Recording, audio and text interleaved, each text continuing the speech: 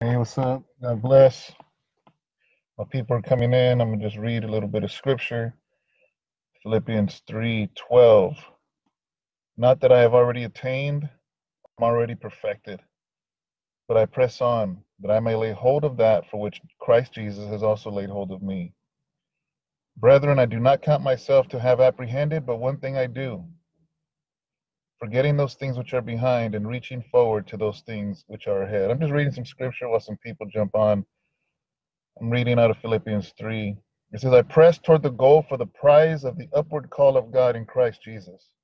Therefore, let us, as many as are mature, have this mind. And if in anything you think otherwise, God will reveal even this to you. All right, guys. God bless. Um, just want to say what's up. I'm at work. It was raining and pouring. I have a booth. And I'm like, I don't want to sit out there. So I sat in my car for a little bit. Uh, just want to say God bless you guys. Thank you for viewing. I know if you've seen a lot of my page lately, there's been a lot of activity. We got books coming out. We did a song.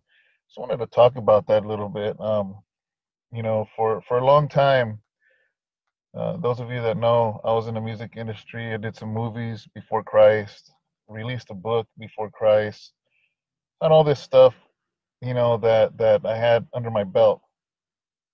And all these years, even though I've done songs here and there, my main focus has been just pastoring the church, pastoring the church and preaching the gospel. And I've always saw it like this. And, I said, Lord, I'm going to lay all that stuff at your feet. Any talent that I have, any whatever, I don't know, it feels weird me calling it talent, whatever it is, that I do, I'm just laid at your feet, Lord. I'm just going to preach. And yeah, like I said, I've done songs here and there, but there's a lot of activity you see lately. And it's because I truly, in my heart, feel now that God is releasing that back. And maybe so the Lord wanted to build character in me. Maybe He wanted to build perseverance because I see a lot of people that are artistic and they jump the gun because I get it, man. I get excited too. I mean, it's fun to do film, music, books, all that stuff is fun to do, and it's a lot of fun. That's what my whole life was before Christ, was just being artistic. I mean, I was constantly in a studio, constantly recording music, constantly writing lyrics, constantly in meetings and concerts and autograph signings and film and editing, and it was a lot of fun, and it still is. I don't regret those things I did with Darkroom. I regret the dark world that I was involved in. I don't regret those things, those accomplishments. I don't regret those things. It was a lot of fun, and I learned a lot. But now serving God, I didn't want to jump into it and just be that for Christ now. So I'm just like, Lord, I lay it all at your feet.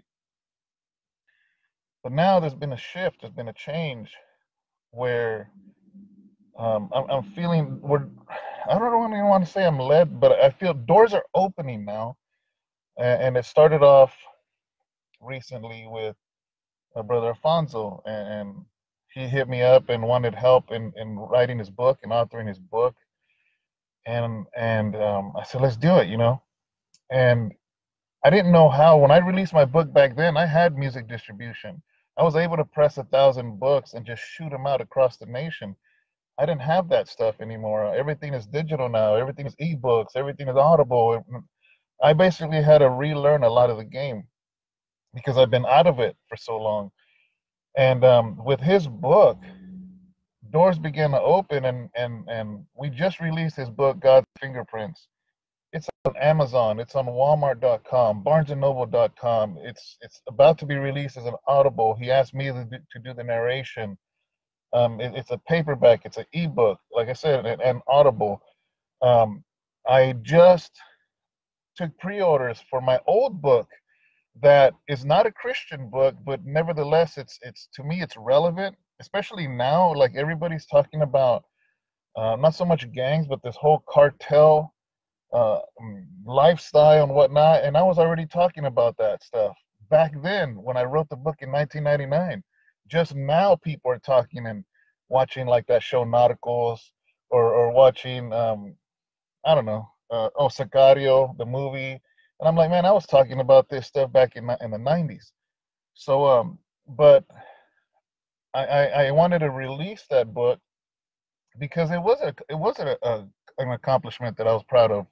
I mean, not many people can say I wrote a book, especially Chicanos from the barrio. They're not saying, "Oh yeah, I wrote a book," and that was a big deal for me, and it still is. It's something that I'm proud of myself for doing. So what I did do is I put an introduction about who I am now as a pastor, and at the end I added basically an altar call to it. So I just recently made that an Audible, and I'm just taking pre-orders now to reprint after 20 years of it being out of print, of reprinting.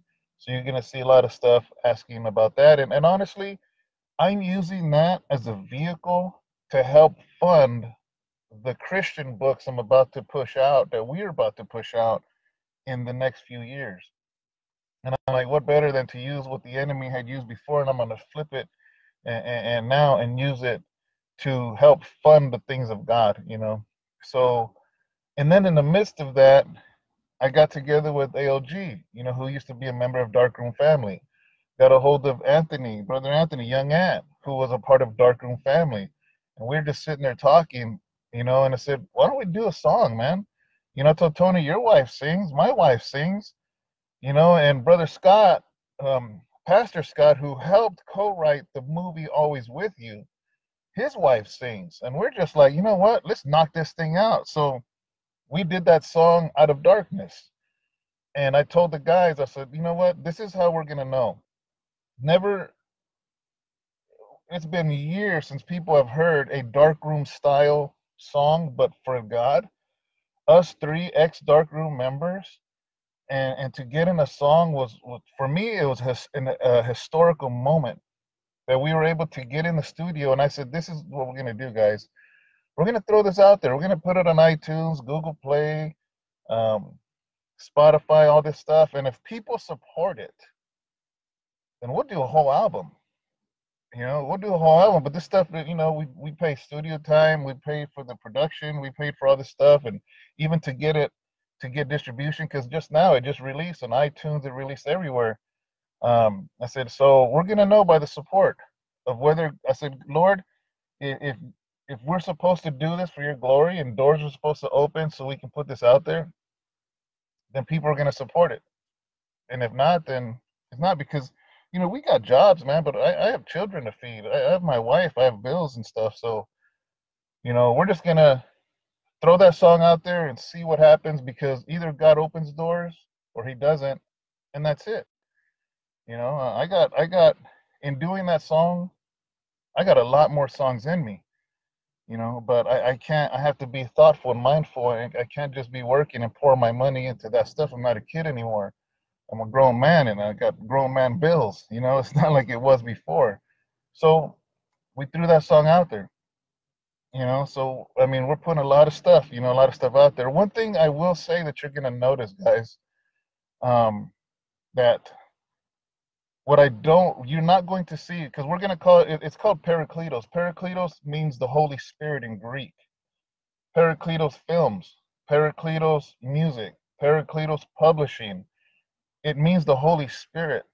And we're not going to be releasing CDs with our faces all up on the cover, and as a statement to whoever is in that industry or doing whatever it is they're doing.